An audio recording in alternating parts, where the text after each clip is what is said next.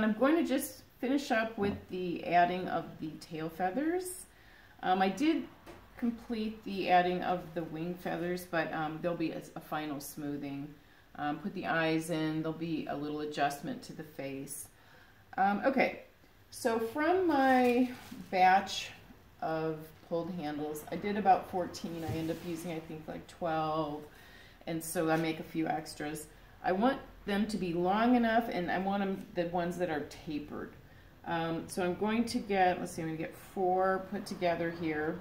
And then I'm going to kind of just guesstimate where I'm going to put them. And I'm going to blend them into the body. So, and this one's too long to just cut it right now. Okay. So like 2 on either side, and I can decide if I want to have a third one. Okay. Wait a minute, which one's bigger? Put the bigger one in the center. Okay. And then, okay.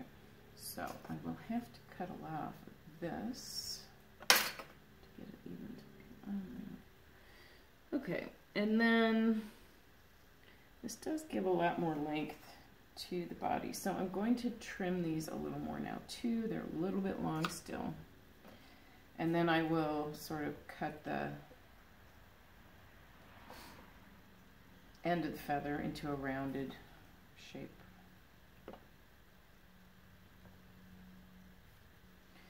All right, so I will try to move quickly. Again, I move much more quickly when I'm not talking.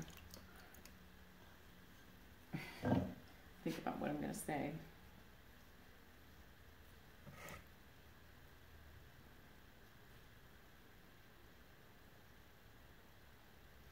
Okay, and if I decide I want to have 3 on either side, I'd put one like sort of coming from underneath that one. All right.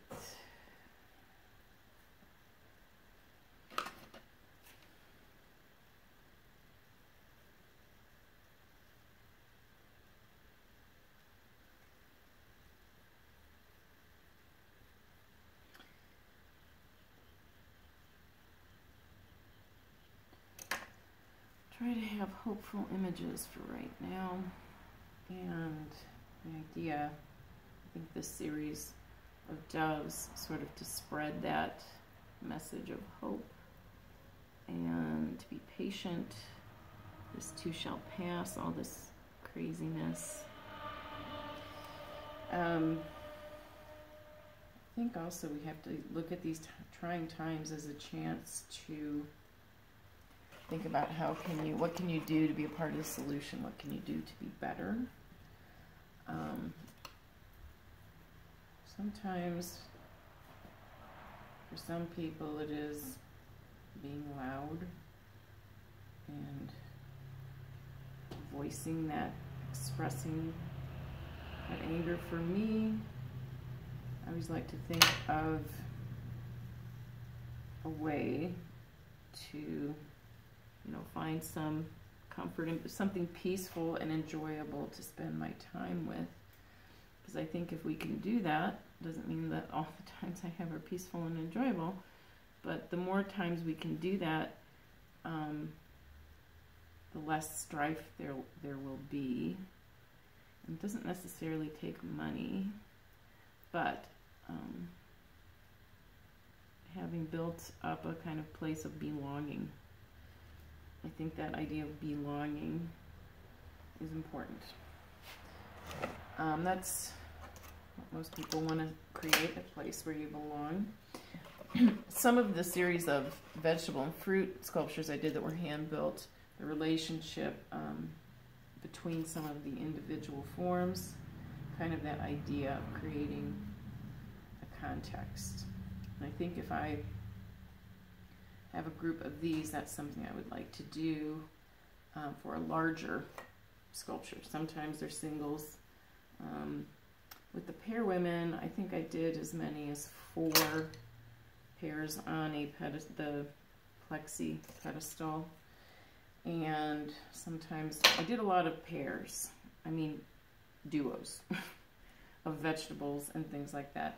With the birds, I've done a lot of pairs, you know, duos too, because a lot of times that the sandhill cranes was like the mating ritual, and some of those rituals kind of interesting, not only just the dance they create, which is really beautiful to watch, but how each species, we have our own rituals for finding our mate. Okay. So, on these, I will seal these together. I think, I'm going to turn it around, that it's a hot spot for it to come apart, so I'm going to seal that with some good slip. And as I was talking, I was forgetting about that. That's one thing about talking. I'm thinking about something entirely different than what I'm doing, and I'm a very focused person, so I do like to not do two things at once. Giving a demo, kind of have to. Okay, and then I'll do the underside.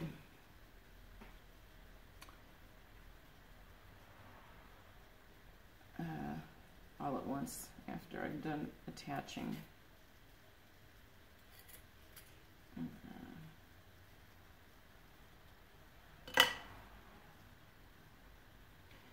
I want to keep that integrity of the, again, that thumb groove and the initial kind of curve of the pulled handle. They're laid, you know, at a sort of a slant. Okay. And the top part gets a little thick sometimes, so I kind of have to sort of improvise and sort of squeeze it in a little. And pinch off so there's not quite so much fullness. Okay. Very important not to let these thinner ends get too dry. I do want them to be firm enough to hold some shape, but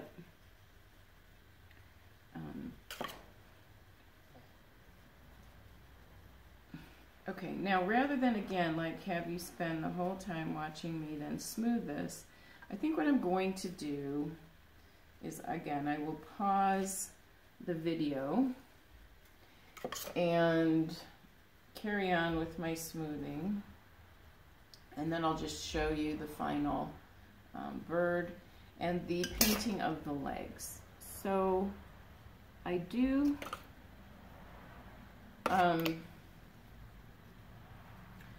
I like to put the legs on, and I do use an underglaze colored slip for that. And the beaks, I find it's easier in the glazing if some of that's already, you know, put in place. Okay. Okay, so the rough cut here. And then I'm going to, again, this will get sort of pushed in a little bit, and then I'll cut some of these off so they're a little more flush to the tail. And then I will do the roundness and make a, you know, a taper going that way. And I have the ability, I think, to put a third one here. And I might, instead of using the bottom, let's see if I use a little smaller piece here.